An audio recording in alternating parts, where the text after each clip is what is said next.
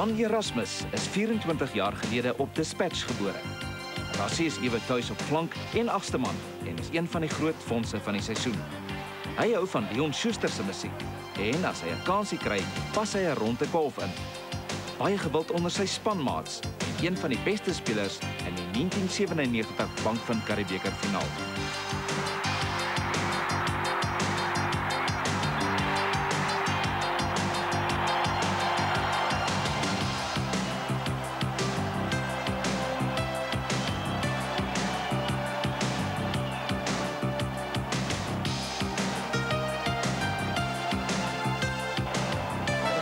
To charge, Erasmus. Good running by Johan Erasmus, and he's in.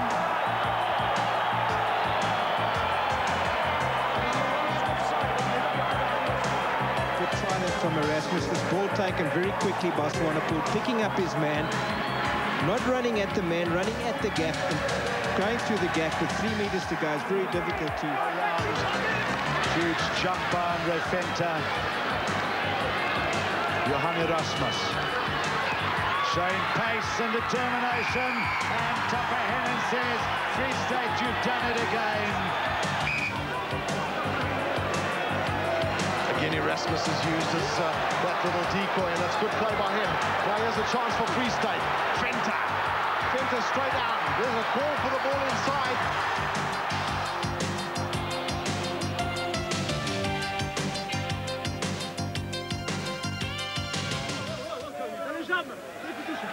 It's going to be scrum against scrum. The Finnish Barbarians have gathered their defences. Now South Africa need to move the weight fractionally, and they'll be over for the try.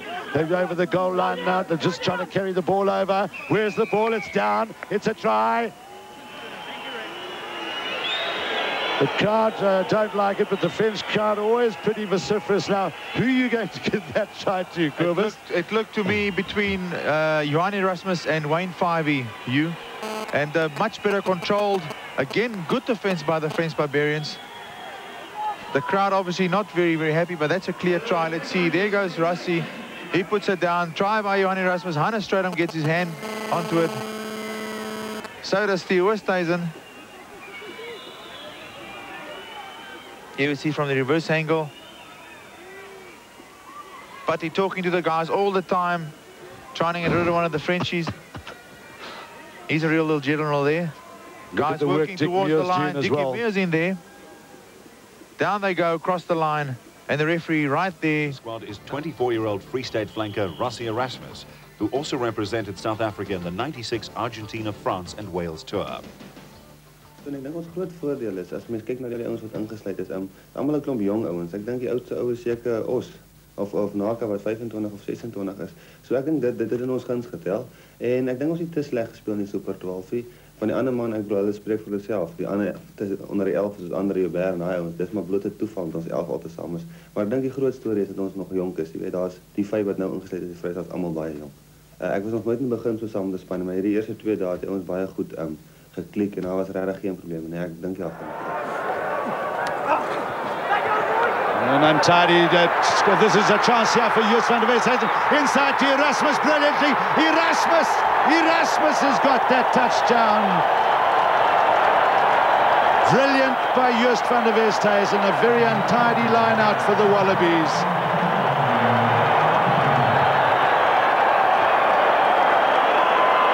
Ja, slordige lynstaanwerk daar deur die Australianers. En Van der Westhuizen wat ontsettend vinnig op baie losbal was. Kom ons kyk daar. Van der Westhuizen staan voor by die lyn staan. Hy sit dadelik druk op. Tel die bal pragtig op. En Rassie Erasmus wat daar so is en het genoeg spoed gehad om oor die doellyn te kom.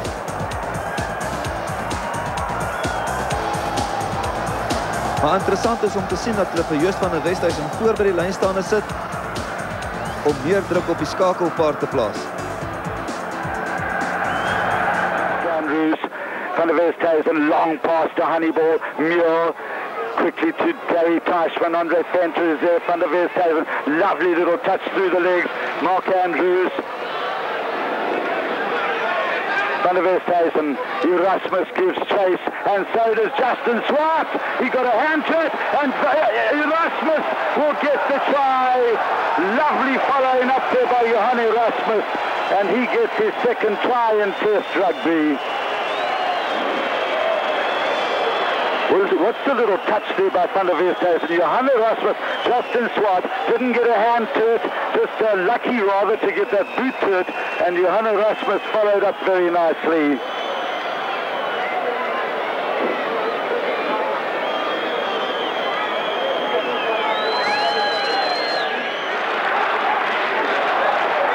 So Landy to feed the line out, and Otto did very well. Garvey to Runt. The two front rankers working nicely together. Van der Westhuizen, Honeyball. Now Henry Honeyball realizing the Italian defence was up very flat. This is Van der Westhuizen. Johan Erasmus will get his second try of the afternoon. Beautiful running from the Freestate flanker.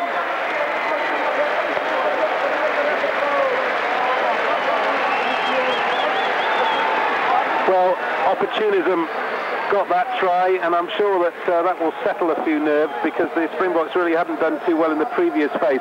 And again, Van der Westhuizen showing that flaring pace. He's passed the first man, he's drawn the last line of defence. That was Rabbit Solo, who'd only just come on, and Rassie Erasmus, very pacey, but I don't think that the Italians knew what hit them there, and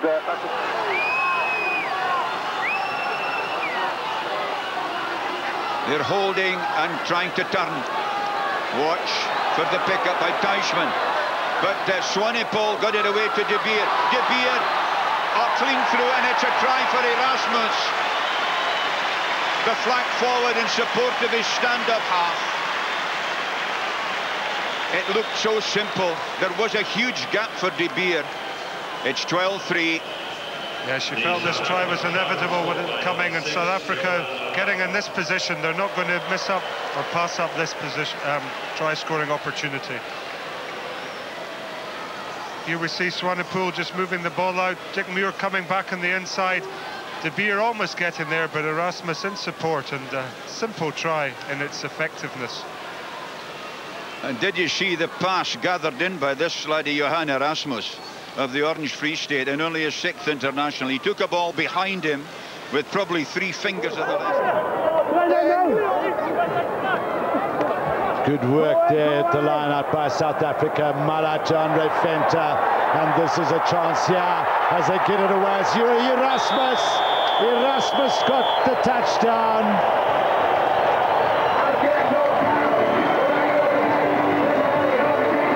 Dit was 'n baie goed uitgewerkte 3. Ons het eers 'n kort lynstaan gesien. En toe daai planne in die middelveld, weer lynstaan besit. Pieter Miller gee terug vir Andre Venter. Pragtige opvolgwerk daardeur Franco Smit. Andre Snyman, geen sin selfsugtig nie. Hy gee die bal vir Erasmus, en Erasmus druk sy 3. And at that pace, in fact, beautiful pop pass in here. Franco Smith's done really well. Look at this pass from Andre Snyman over the top. And a great support play by the South Africans.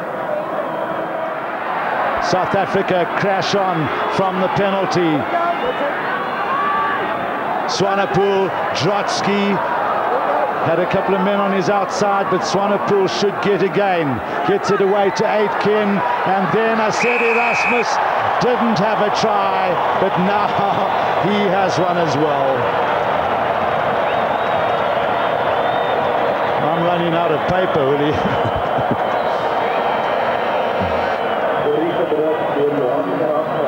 Daai losgemaak tweede fase uitgekom na 'n strafskop wat gegee is deur teen Wallis. Dan het 'n loskram ontwikkel, weer eens na die steelkant gespeel. En Johan Erasmus, hy druk ook sy 3 vanaand. It's a bit too far. Back for it is Teichman. Nicely taken. He's got a bit of space. Gets past O'Kinnigan. Then past O'Kelly. But not past his opposite skipper. Now it's picked up by Skinstad. Otto in close attention. Van der Westhuizen. That's a good little probe, because Montgomery has given chase. Conor O'Shea is there, but Montgomery goes too high. Then Drotsky. Quickly onto Van der Westhuizen. Now Peter Rousseau. Now there's an opening. Erasmus could go over under the boat here. Erasmus, he's done it!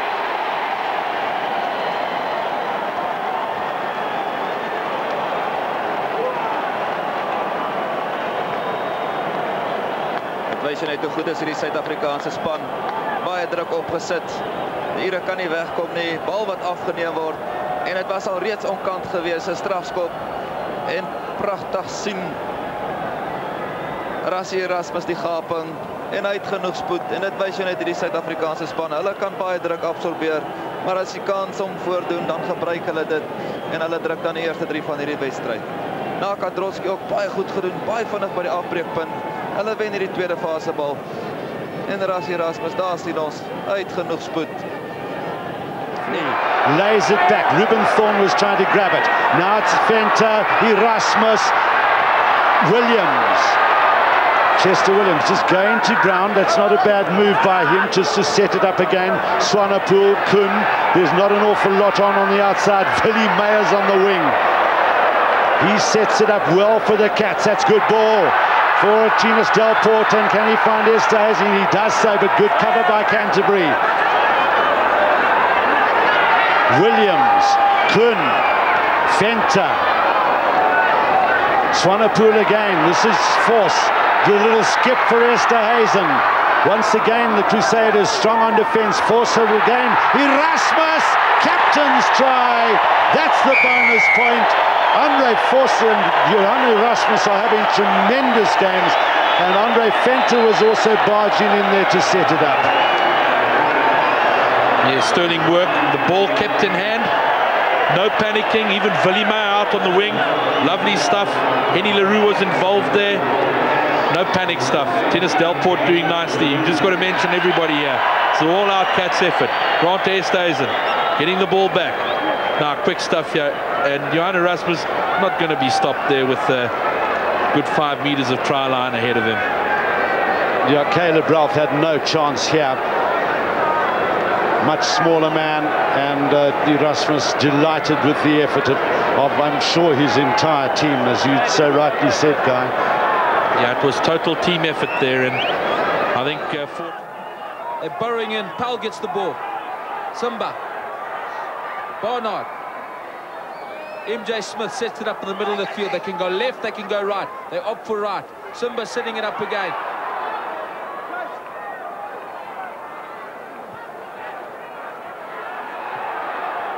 Birkus with the ball. Venter in support. Last feet. Scholes picks it up. Starts sniffing for the line. Hands off, advantage. Simba in the middle of the field. Does the dummy. Is he through the gap? No, but it's over. Yes.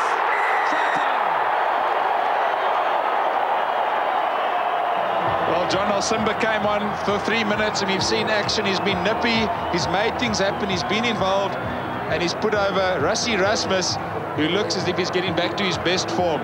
There we see it again. Powell out to Simba. And watch how Simba stays on his feet. He keeps 2 of the Northerns defenders. The feed to Erasmus, I think Erasmus' success was he came on at speed, even though his body height wasn't really low, and his momentum carried him over. There we see him. Great try, and 10 out of 10 for Simba, who has made a tremendous difference here this afternoon.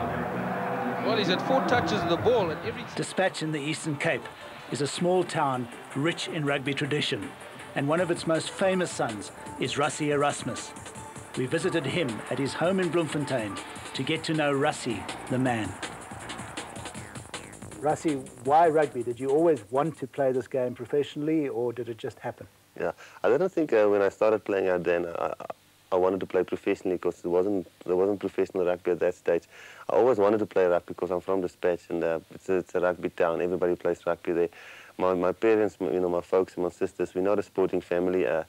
My mother played a little bit of netball, but not big. And I think I was lucky enough to grow up next to Put and Dawie Iman and Herman Iman, Siggy Iman, you know, those brothers. They stayed net for 12 years, so you know, they were rugby players, and I always wanted to be like them and play like them. And they really taught me a lot. And about 100 yards up in the road, Willie Meyer stayed there, and across the street from him, Donnie Gabber's grandmother stayed there. So we were in a rugby street, and I think that's where it all started. So it was Despatch. Who would have had a big influence on your career? Oh, there's a lot of guys in Despatch. You know, when I started out at Despatch, I was first ball boy there at the club. Later on, when I got to Varsity, I was a barman there. So I always was at the Despatch Rugby Club, involved with them. Now, ran up with the sand when the guys kick posts, stuff like that. But I must say there's a guy, I mean, you can say Pote, Mandani, Gaber, all those guys, obviously my folks, but there's a guy, Gideon van Rensburg, that came to my mom, I think staying at 8, and he said, listen, do you want your son to play rugby well? And he'll take me to gym, and in the mornings at 5, we start jogging, and he really got me into, you know, give it a 100% go and see where you get. And I think 4 or 5 years ago when I first played Springbok, he's the first guy I went to and said, listen, Gideon, thanks a lot. I think you started and planted the seed that went on from there. How do you feel about the supporters? I must say now when I was injured this last month, 2 months, you know, when the guys were playing overseas, you get to grip with how the supporters feel, because normally we're playing there and you think, how can they be so harsh, you know, how can they say that? But now being a supporter and sitting here, not being involved with Harry's plans and the way that he's playing, and it's also difficult for me to understand sometimes what they're doing and why they're doing that, and how they're 5 yards from the line, why they're doing that specific thing. So I can understand where the supporters are coming from, and I think we the national team we're the supporters. We're not privileged to. We are privileged to be there. You know, whenever we go out there, we must give 100%. Even my weekends and weeks were buggered up because the Springboks didn't win on Saturday. So I think we owe them a lot. What advice or warnings would you have for a young guy who wants to be a professional rugby player? Well, I learned that the specific thing this year, you know, I thought rugby was everything. I thought if you were giving 100% at rugby is a very honest job, and rugby will, in the long term, rugby will turn around and will look after you. But unfortunately, rugby are run by people, and people make mistakes, and people differ from one another. Because I think that the game is really genuine game, and it will, at the end, it will be fair to you. But unfortunately, it doesn't always work like that. Don't think. If you're a great rugby player, I was lucky. I played 6, 7 years. I did have a few injuries, not big injuries, but I have a big one now. I'm not in the Springbok side. I think if this happened to me 3 or 4 years ago, I would have been in trouble. But I was lucky that didn't happen to me. That only happened to me now. So you know, everything is planned, everything is working out. But I think that it happened 3 or 4 years ago, I would have been in trouble. And that's my warning. Don't think it's going to be just sunshine and roses. It's going to be difficult times, and rugby might throw you off the trails. You know. Rassie, you're still in your 20s, but rugby is going to stop. What are your plans? Farming, perhaps? I don't think I'll go farming, because I don't have that experience for farming. I love being between animals, but I don't have that farming experience. A big mate of my Saki vessel is about 70 k's from here. We have a few cattle that's there on his farm, and you know, he's running them for me. It's more as a hobby at this stage. It isn't really a money-making thing. It's, you know, we don't have, like in Texas, we just have enough to to go and have the dogs walk around with them and stuff like that. Then I'm involved with a few things. I mean, I don't know if I must. I just accepted a job at Coin Security as general manager of Freestate. I'm starting 1st of December, and then there's little things like I'm involved with Canon in Bloemfontein, you know, the copier company, and the taxes and stuff like that. What about this analysis? It sounds like something you needed to do to improve your rugby, but now it's become bigger and more important. Yeah, really, I think Wayne Pietkleiners must have, Piet actually, must be the first guy that started this. When he came in Bloemfontein, Freestate, 1996, he came with 2 video machines, and he put them on top of one another, and he started analyzing and taking out tapes, and he would sit there from 8, we'll train, and then we'll go back till 9 evening. You know, he'll just analyze, and I caught up with that, because I really think that improved my game, you know, and we started sitting there. They used to call us square eyes, because they said we'll get square eyes after a while. And I never get bored by doing that, you know, and after, my game definitely improved, you know. If you sit there and you analyze as the guys you're playing against and your own game, you get into a situation, there's a scrum 5 yards from your try line, you go down at flank, you can just see in the other guys' eyes, in the way they line up, this move is coming, or this guy's going to do this, or this guy just steps off the left foot. Or we started analyzing refs, me and Umpet in 98. We started going into referees, and we know this guy's going to let this go, and this guy's going to do this. So it helped us, and I'm not saying me or Umpet did it, but I think that's a big part of the Freestate game.